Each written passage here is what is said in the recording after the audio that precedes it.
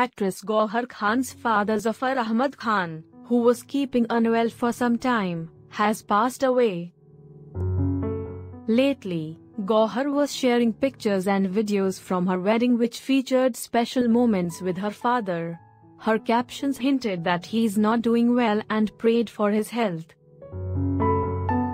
Gauahar shared a family portrait from her wedding on Instagram on Thursday and wrote, "एक दूसरे से करते हैं प्यार हम."